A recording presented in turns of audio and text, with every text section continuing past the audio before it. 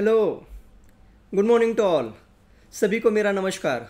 My name is Ashok Rupne and I'm speaking from the campus of the IISER Pune. And you know, we do lot of outreach for the student, teachers and the general public. Before starting our session, I would like to make a small tour for you, virtual tour for the of the IISER Pune. Now let me show you. So this is a building of the IISER Pune, and here actually we have the various departments. Now one more picture I would like to show you, and that is very interesting. And what is that? This is a quote of the IISER Pune. The IISER Pune, where tomorrow science begins today. And this quote is very appropriate for our series. Now one more picture I would like to show you, and what is that? We conduct lot of outreach activities. So this is a student activity. We invite lot of students from the various schools and the colleges, and also teachers from the various schools and the colleges. We celebrate the various days like the National Science Day, Teachers Day, Children's Day, and yesterday we celebrated Zero Shadow Day. अभी देखिए, हमें ऐसा लगता है कि हर दिन सन हमारे माथे पे आता है, ओवरहेड आता है। ऐसा नहीं होता है। It's happens only 2 times in a year between the tropics. And yesterday we observed Zero Shadow Day in the Pune. मतलब हमारे सिर के ऊपर कल सन था, एग्जैक्टली हमारा जो शैडो था हमारे पैर के बीच में था। और if you place any cylindrical object in the sunlight, उसका शैडो कास्ट नहीं होगा। और वो टाइमिंग था 12:31 इन पुणे, और यह अलग अलग लोकेशन पे अलग अलग डे पे होगा। तो yesterday we observe here Zero Shadow Day. So we conduct, as I mentioned you, various sessions like workshops for the teachers and the student. अभी ये पिक्चर देखो, इसमें आपको पता चलेगा कि बच्चे कितने खुश हैं। यहाँ जब बच्चे आते हैं कि उनको पता नहीं चलता कि हाफ डे कब जाता है, फुल डे कब बिता जाता है। तो they always enjoy these type of the hands-on demonstration activities and the workshops. Workshop में हम बच्चों को material provide करते हैं, and they make the things with their own hand, or whatever they make they take it back. So this is a whole idea of hands-on science activity center. यहाँ हम बच्चों को encourage करते हैं कि अपने मॉडल साइंस के या मैथमेटिक्स के खुद बना दो और learn the basic concept behind it. तो अभी तो 2 साल बिल्कुल वर्चुअल चल रहा था। Now we started the physical sessions. Every Wednesday we invite students and the teachers from the various schools and colleges for the sessions. We also conduct teachers workshop, in person workshop, physical workshop. This is the one of the photograph of the teachers workshop. और आपको पता चलेगा जैसे बच्चों की आंख में चमक थी, वैसे टीचर की आंख में भी चमक देखो। टीचर्स कितने खुश होते हैं if they learn the concept of the science and mathematics through the various experiment. Now अभी आज के एपिसोड की तरफ हम चलते हैं। Today we are doing 52nd episode of online demonstration series. और आपको मालूम होगा लगभग ये जर्नी हमने शुरू किया था 2 साल पहले, 2 साल पहले, और आज हम बना रहे हैं 50। आज हम आपके लिए कर रहे हैं 52 एपिसोड। और apart from this we also conducted 15 another sessions in Marathi with help of the SCRT Maharashtra. और आज का जो टॉपिक है, and that is very interesting. The what is the name of the today's topic? The wonders of the animal kingdom. और ये topic के लिए today we have invited 2 student from the IISER Pune. They are doing their BSMS degree. So the name of the students are Harshal Pandit and Harinath Salgaonkar. So I am requesting Harshal, please start our today's session. Now it's over to you, Harshal. Good morning everyone. My name is Harshal Pandit and I am a first year BSMS student here at IISER Pune. Today we are going to talk about a very interesting topic that is more or less ignored in our regular academics. You might have heard dogs howl in the night, and that might have made you lose sleep. And made you annoyed a lot. So, have you ever thought, why do they howl? Do they make fun of us, and don't they actually make efforts to make us not sleep? It's not actually the case. There is a very deep reason behind why dogs and wolves and other canines howl. So that will be the topic of our conversation today. We'll be talking about how animals behave and why do they do that, and what is the benefit of such behavior. So we'll start with the pack behavior. Why do wolves and dogs howl? There's actually a very deep reason behind it. The wolves and dogs generally howl when it's dark. And what happens in the dark is you can't really see your teammates, your other wolves in the pack. And to know their position and to know that if they're around us, they have to make some kind of sign so that everyone else knows. And that's why they howl, because howling is such a high-pitched sound and unusual sound, and they can recognize each other's howl, and they feel much more safe and secure when they hear this howl. They also use this technique to make aware of other members of the pack of possible prey that they can hunt together. Because in times of scarce food, this tactic actually is very beneficial, because you don't find food easily, and when you find it, you have to take the chance and get it. So this is a very interesting and very intelligent way the animals have developed an instinct, less you can say. You might have also heard of an alpha, like in a group. Animals fight with each other, and whoever is the most strongest becomes the alpha. But that is not actually the case in most species, especially wolves, where the term was originated. The alpha wolf in a pack is actually just the breeding male. Basically, he's the father, he's the parent to almost everyone else in the pack, except for the breeding female, which is also sometimes called as the alpha female. So yeah, this notion of an alpha is actually fundamentally wrong. It has to be dominant over all its members, because he's the parent and he has to take care of all the members, because they're his kids. And you might have also heard that wolves mate for life, but that is also not true. Their relationship statuses are as volatile as humans, or if not more. As they can have several relationships in their lifetime. They can change mates every year. And basically a pack can generally only has one alpha female, one female.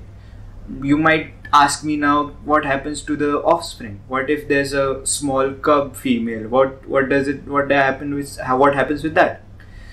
No, they don't kill her.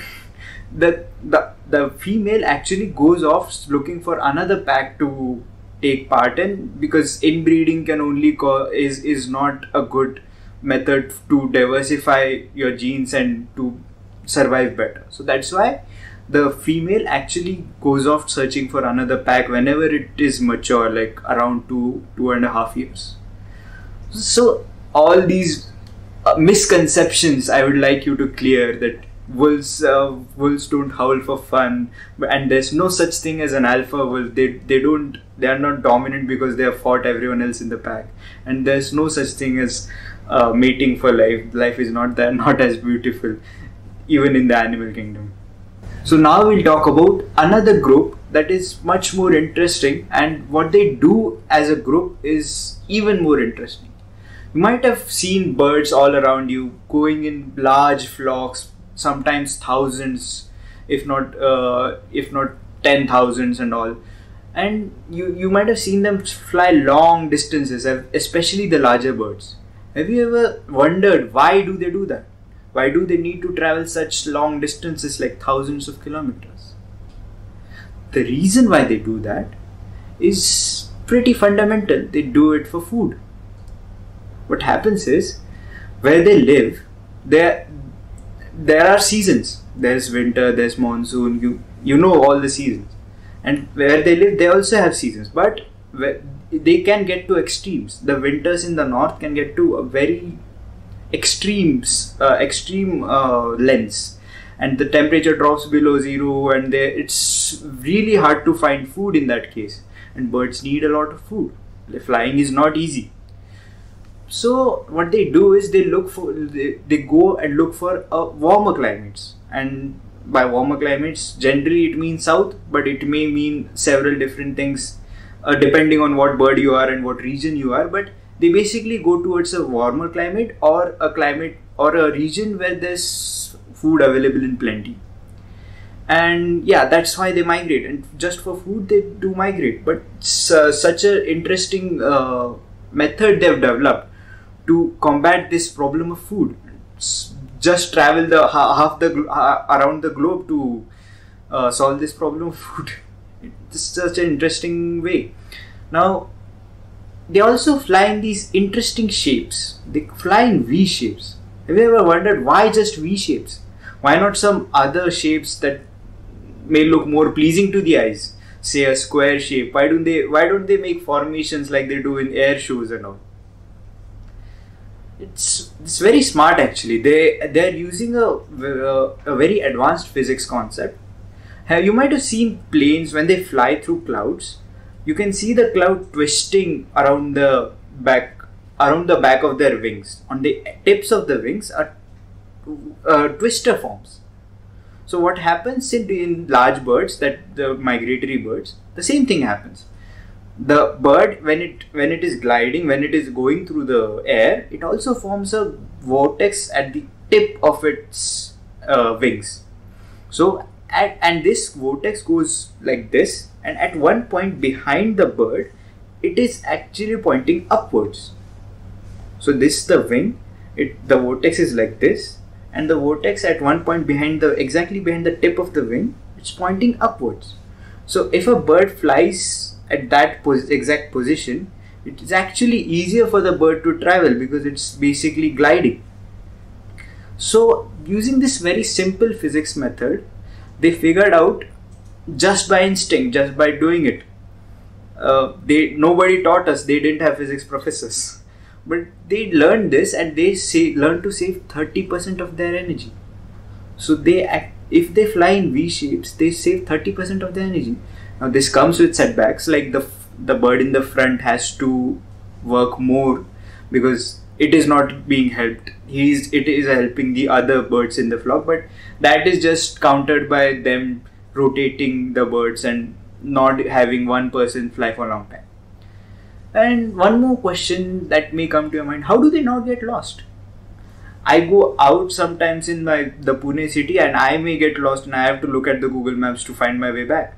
How do they travel thousands of miles and still get to their destination? How do they not go around in circles? That is actually an open question for you all, because a concrete answer is not yet found for that. People say that it's knowledge passed down through generations. Like, older birds know the path, the younger birds follow, and the younger birds learn from them. And some people say that the brains of these birds have this region that allows them to basically understand what way they are going in. They know they can interact with the Earth's magnetic field and know if they are going in the north direction or the south direction and all that stuff.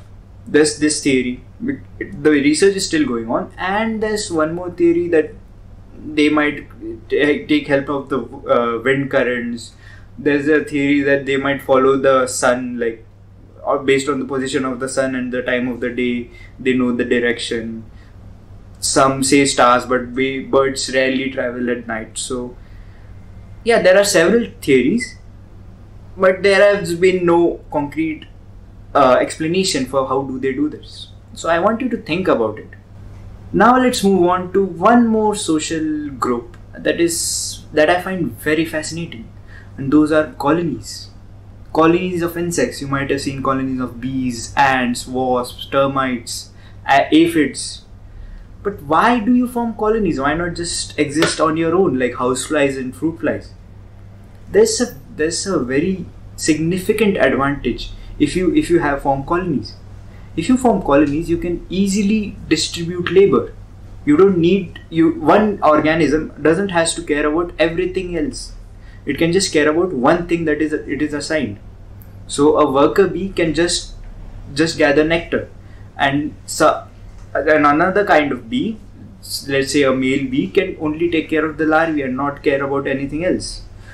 And suppose in ants have very interesting hierarchies. They have several social segregate. They are socially segregated so that everyone knows what they have to do. There are ants who gather food. There are ants who protect. There are ants that take care of the young, and there are ants that take care of the queen, protect the queen. So there are several people to do the specific jobs, and so no single organism has a burden. And if you have colonies, even if few organisms are eaten or die, you have a high chance of survivability because your numbers are big. Like if you are a 1 million strong colony, a few hundred ants get eaten, it doesn't really affect you. It's like 0.1% of your whole being. It won't affect you. And these colonies are very crucial to the ecosystem actually, because they bring a lot to it. Bees pollinate. Bees help to increase the diversity in the plant kingdom by cross pollination. Basically, when they extract nectar from flowers, they take pollens with them too, and they transport the pollens to other flowers that germinate them, and that way the cross pollination is possible and diversity is increased. The survivability of plants is also influenced exponentially, and that's why they survive a lot. So yeah, bees help plants survive and improve and basically thrive. Also, ants are nature's scavengers. They can basically break down anything. There's a carcass, you will find ants. They can basically devour a bull carcass very easily. And basically what they do is, when they do that, they basically break down all the organic matter so that even smaller organisms like bacteria can easily decompose the rest of the stuff. So yeah, without ants, maybe the world would have been a lot more dirtier than it is right now. And they have very interesting ways they deal with predators as well. They come across predators of several sizes, and bees can go against predator of any size. They can square against predator of hundreds of times larger than themselves. How? Because they have a very powerful weapon called a sting. Bumblebees have this sting that they can that if they inject in someone, it can basically pacify them, and if enough bees sting that intruder, it can mortally wound them and even kill several animals. But it comes with a cost, of course, because if a bee stings someone, it might only live for like 30 minutes and then die off. So yeah, there are trade-offs, but still it's a higher survivability. Like even if few bees die because of the attack, there you have several hundred bees to carry on the lineage. And you can also add the ants as well. Ants also have these very interesting characters. Like they have a complete soldier category. That there are soldier ants, specialized soldier ants, that they have heads completely filled with muscles and jaws. So these muscles power these jaws, and these jaws are the most powerful in all of their colonies, and they are basically the warriors, the defenders of the colony. So they have specialized bodyguards basically, and it's very interesting how they developed this hierarchy, this differentiation within one single colony. One single queen mother can produce such differentiated organisms, a worker bee. Let's see a good example on how they deal with predators. So here in this image, you can see a very large ant, a smaller ant, and a much smaller ant. So there's the medium ant, let's call it the medium ant, it's carrying a leaf, and the smaller ant is like sitting on the leaf. These are actually leaf cutter ants. So what happens is the major ant, which is the medium ant, it is carrying the leaf, and the smaller minor ant, the small ant that you see, is sitting on the leaf, not because it wants a free ride. No, that is not the reason. The reason it's sitting on the leaf is because ants just don't have large predators. They have smaller ones as well. Ants can be infected by parasites, by other bugs. They can intrude in their head and basically germinate into large organisms and eat the ant from within, and that's not good for a colony, because the whole colony can be affected by such intrusions. So what this smaller ant does is it picks off any such small organisms that come into contact, like that can come into contact with this major ant, and it takes care of that. And the big giant ant that you see, all of these are carpenter ants. You can see the differentiation in the same species. This smaller ant, you can see this big large head. This whole head is almost completely muscle, and that makes the jaw very, very strong. That's how they fight. Like in one bite they can separate the abdomen of other ants, just one bite, in just one fell swoop.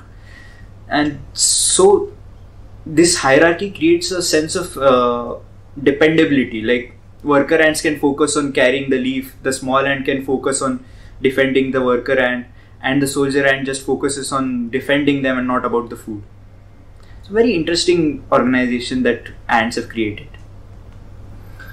Now let us talk about a very interesting phenomena that happens in the animal kingdom.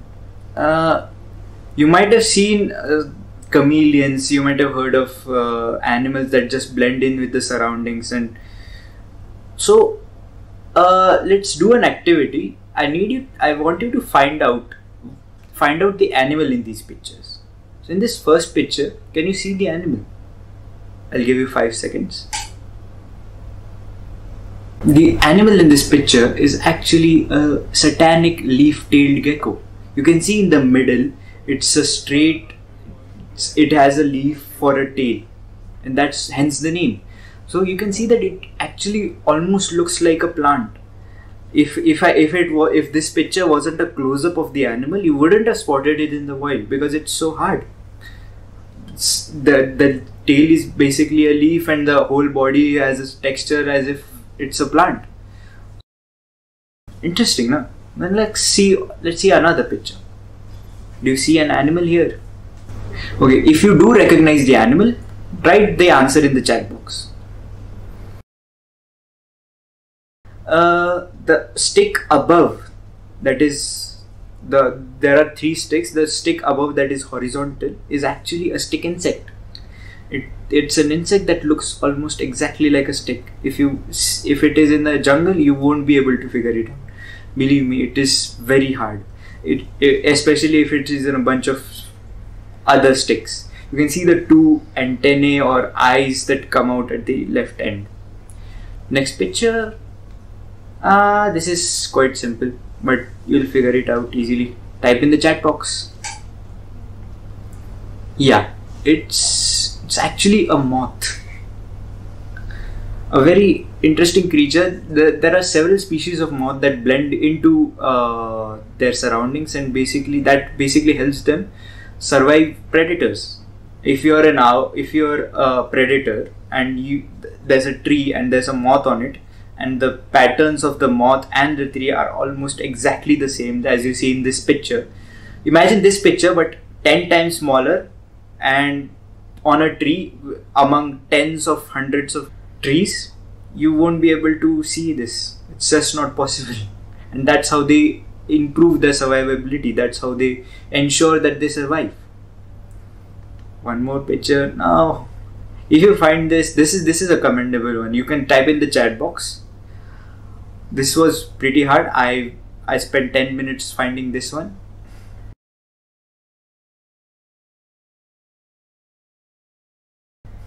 Yep, it's a giraffe. On the right side of the picture, you'll see the giraffe.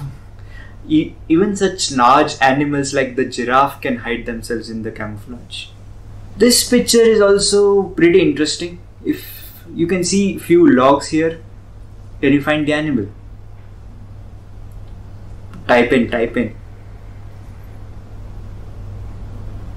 Yeah, there are 2 birds. These are called tawny frogmouth birds. The name comes from their mouth. Yeah, they have frog-like mouths, but that's not the point. When they stay still, their body color is such that they blend into surroundings. They basically look like logs, and that's one of the ways they hunt. They're ambush predators, and they stay like that, stand still, and then snap at the predators whenever they come. One more. Now this is a very interesting mechanism that animals have developed, and that is of camouflage. They hide themselves in the surroundings to basically hide from predators or from their prey, and basically to ambush their prey. Now I'll call upon my friend Nina to continue this journey through the animal kingdom. Thank you, Harshal. Okay, so you all just saw some examples of animal which modify their body color, texture or body shape to blend into the surroundings and basically hide. But you may also know of another animal called a zebra. And zebra too has a very characteristic body color of black and white stripes. But why do zebras have these stripes? I mean, they can't use it to hide in the surroundings, right? Now, you can look at this picture. Maybe you can guess why zebras do this. Well, that's not actually a concrete answer, but there are many theories. And one such theory is that zebras do this to confuse predators. When a lion or another animal comes to predate on the zebra, it only wants to capture one zebra for its food. However, zebras usually travel in herds, and when there are large amount of zebras, the stripes of zebras blend right into each other, making it difficult to single out one zebra among them. This is one theory. Another theory must suggest that zebras might actually be camouflaging. A lion can actually only see 2 shades of color, in contrast to humans who can see 3 shades of color. So from their perspective, it might be possible that zebras camouflage in the shadow and light areas of tall grasses. A third theory comes from a research that scientists did back in 2014.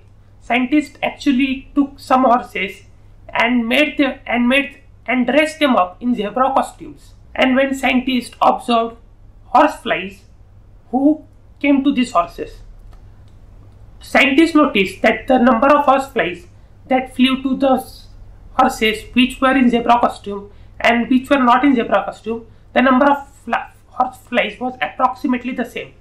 However, on the horses with the zebra costume, the flies landed in less numbers than on the horses which didn't wear a zebra costume. Now, flies carry with them germs causing diseases and are also a general nuisance.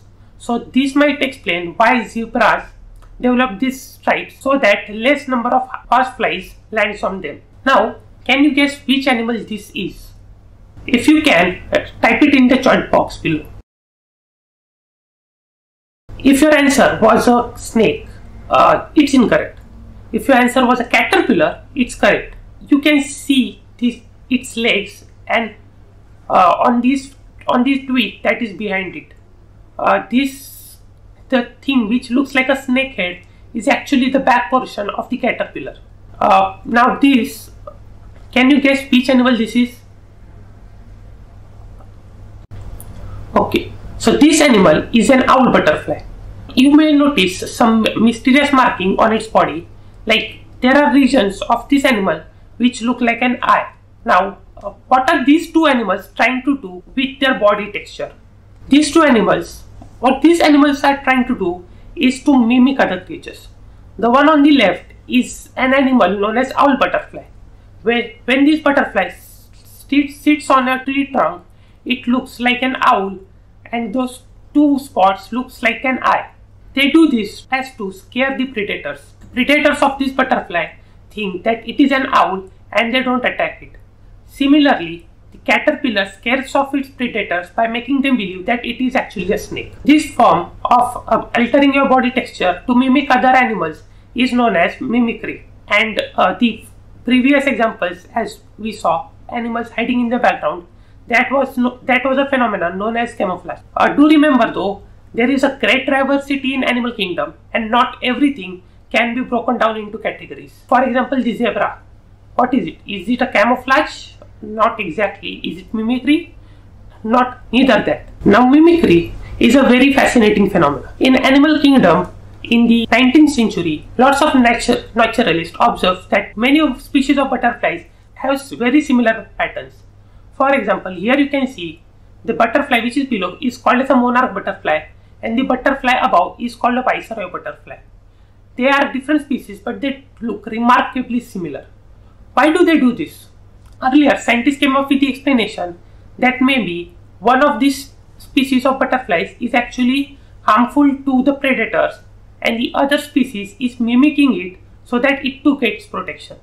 It was found out that monarch butterfly has actually a very bad taste.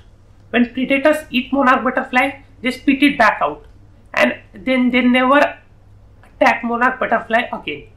As a result, scientists thought that viceroy butterfly changed its body color to resemble monarch butterfly so that predators will leave it alone too. This type of mimicry came to be known as Batesian mimicry. However, as time passed by, scientists also did more experiments. In some experiments, they clipped off a butterfly's wings and then they gave it and they then feed it to birds. In a lot of examples, it was found that yes, when two species look the same, one of the species is in fact poisonous or distasteful or something along those lines, and the other species is completely harmless. However, when for some species of butterflies, including viceroy and monarch butterflies, it was found that both of them are actually pretty distasteful for the birds. Then the question arises, why do these butterflies try to look like each other? I mean, think about it. Both of them are very distasteful to the predators. Both of them are getting protected from the predators. Then why are they trying to look like each other? I would really like you to pause and ponder over this question because it has a really elegant answer. So one possible explanation for this phenomena was given by Fritz Müller in 1878. He gave it using a mathematical model called frequency dependent selection, which was one of the first mathematical models ever given in biology. What he said basically was, imagine this: there's a group of viceroy butterfly and a group of monarch butterfly, but they do not look like each other. A predator will come, it will eat one viceroy butterfly, find it distasteful, and will not eat their group again.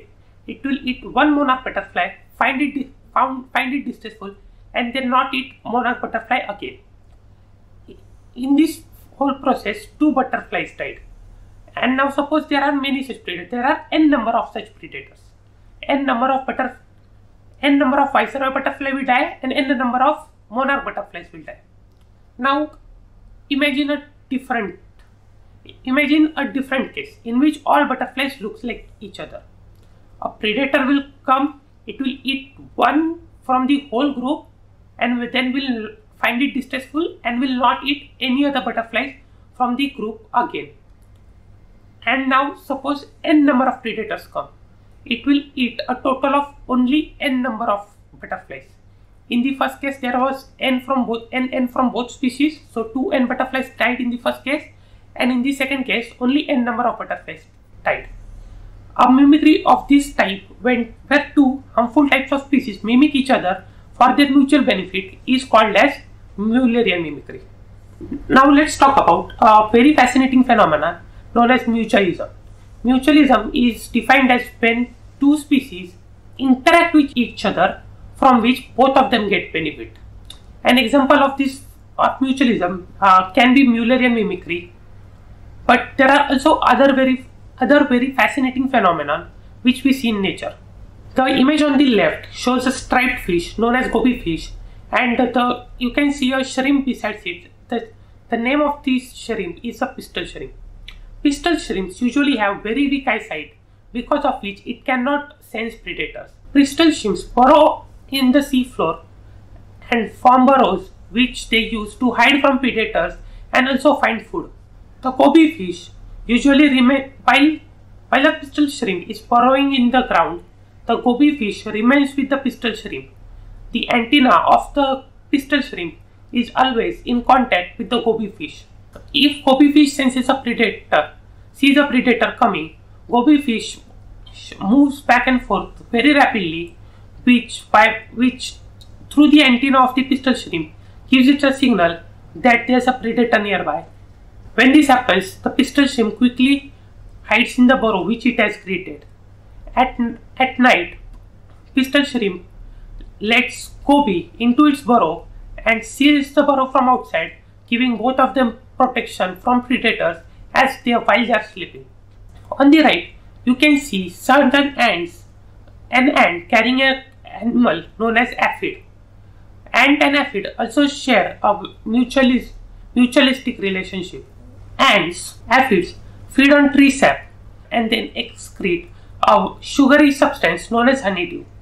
And this sugary substance, ants like this sugary substance. So what ants do is the same thing that humans do with honeybees. For example, we build a house for the honeybees and let them. We build a square box where honeybees can live, and when they form colonies and make honey, we harvest the honey for ourselves. Similarly, ants let these aphids feed on tree sap. When aphids consume the tree sap and excrete honeydew, ants feed on the honeydew. In fact, it has been observed that ants also carry aphids which cannot fly to feeding locations, or ants may also take the eggs from aphids to their nest in winter for protection. Basically, ants carry out the animal husbandry equivalent of aphids. Another example on the right, you can see a clownfish hiding in the tentacles of sea anemone. Sea anemone's tentacles have sharp stings. However, the sea anemone's tentacles are choked full of nutrients. However, the clownfish doesn't attack anemone's tentacles for its nutrients. As a result, anemone doesn't try to sting the clownfish. Clownfish also has a thin coating of mucus on its body so as to protect itself from the stings of a sea anemone. That's how they stay together. What advantages do they provide to each other? Sea anemone's tentacles protect clownfish from clownfish's predators, as they find it hard to come close to the clownfish. Clownfish bright colors attracts prey for sea anemone. Now these are all examples between animals. There's also one species that you may all know of, humans. Have you ever seen humans being in a mutualistic relationship with animals? Well, in Tanzania, there's a group of people who live in forests known as Hadza. In the forest surrounding these Hadza people, there lives a peculiar bird called honeyguide. Honeyguide is very good at locating honeycombs in the forest. When honeyguide locates such a honeycomb, it comes towards the Hadza people and gives off a call. It then guides those Hadza people towards the honeycomb. The Hadza people cut down the honeycombs and to extract honey from them. When they leave behind the rest of the honeycomb. Honeyguides love the beeswax and grubs that are found in the remains, and it devours them. This way, both Hadza people and the honeycombs help each other. Now, let's come to the topic of mind control parasites. There's an organism called as lancet liver fluke. It preys on the livers of big animals like cows, for example. It infects the liver of the cows and multiplies there. Then through the feces of that cow, it is excreted and then it reaches the ground. Now, from the soil, it wants to go back to another cow's liver. How does it achieve this? Well, it doesn't have very good locomotory organs, and also the distance is too big and the organism is very small. So what lancet liver fluke does is that it basically infects an ant instead. Somehow enters the body of an ant through food or water. It will rapidly multiply and start secreting chemicals. These chemicals will control the mind of the ant. The ant will start doing things according to the wishes of this microorganism. This microorganism then makes the ant climb onto a blade of the grass and just remain there motionless. Cows which graze on grass accidentally swallow these ants as well, and this is how the lancet liver fluke gets into the body of the cow to restart its life cycle again. So basically, this lancet liver fluke compels an ant to commit suicide. There's also another example of the hairworm. Similar to lancet liver fluke, this hairworm infects a grasshopper and makes it go near the water where a grasshopper usually doesn't want to go. When the grasshopper goes to the water, it gets swallowed by a fish. The hairworm gets access into the body of the fish to infect it. Now let's come back to the pistol shrimp for a moment. Pistol shrimp have two claws, but one of them is much bigger than the other. They have this power that when they snap their claws, it expels out a jet of water at really high speed, and a bubble forms rapidly, and a bubble rapidly expands and collapses behind it. This process is really extreme, and let me tell you why. The bubble expands and collapses so rapidly that it emits a brief flash of light. The temperature inside the bubble can reach close to the temperature of the surface of the sun. This process also makes a really loud noise, with pistol shrimps making the loudest noise among all the other shrimps, which is why they are called pistol shrimps. Why do shrimps do this? Well, the reason is to stun their prey. Now, it isn't exactly clear what actually stuns the prey. It is maybe the pressure created by the expanding and collapsing bubble, or maybe it is the sound, or maybe it is the jet of water, but prey do get stunned. There's another riveting example of such predation in the animal kingdom, exhibited by the archerfish. If any insect is flying close to the surface of a water or sitting on a twig near the surface of the water, an archerfish will shoot a jet of water that will hit the insect so hard that the insect drops down to the water. The archerfish then gobbles up the insect. A link of archerfish performing this predation is given in the description box. You can check it afterwards. So now we are in the concluding part of this session. What we want to tell you is that biology also has logic. You may have encountered study of living things in your school or college, and you may feel like biology is all about labeling things and then memorizing these labels. Like there's a small part of like the eye and this conjunctiva and retina and iris and lens and all sorts of things. However, and it's true, biology has a lot of stuff. Biology does involve a lot of memorization, a lot of labeling and other stuff like that. But biology also does have logic. There are also reasons why something happens. There are reasons behind animal behaviors. Biology may also involve a lot of mathematics. So biology is not completely random. And that is why study of biology can be very fulfilling as well. Biology can also require logical reasoning. There are reasons behind why certain things are the way they are, why animals exhibit the behavior they do. Biology may also involve lots of mathematics. It may also require a lot of computational modeling. There are fields like ecology, evolution, bioinformatics, biostatistics that require mathematical skills. So that concludes our session. Here, I would like to take a moment to thank Neha Verma, whose efforts went into making the amazing visuals that were required for this presentation. I would also like to thank all of you for attending today's session.